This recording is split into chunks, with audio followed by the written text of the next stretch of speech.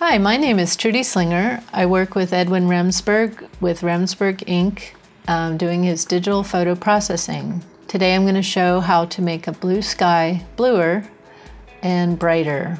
This is the before of the before and after, and this is the after. The first thing I try when I work with an image is the vibrance, because it's fast. It's under the basic menu, which is usually already open, and you bring the vibrance slider over to the right. But sometimes if there's not a lot of blue in the sky, you don't get much more. The second thing I try is the HSL.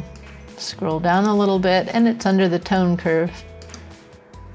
And you go under luminance and bring that slider for blue over to the left. It has much more of an effect. Some people use aqua as well, depending on the color you want. The third thing I like to try is using the graduated filter, which is located below the histogram and above the basic module. The shortcut for it is M, and I use the words monkey bars to remember the shortcut, because as you're pulling that lines down, they look like monkey bars.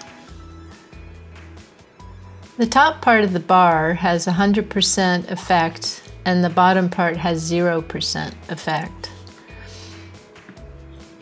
Next to the word effect, in this drop-down menu, click on Temp, which is the temperature, and you'll be using the slider going to the left will give you more blue.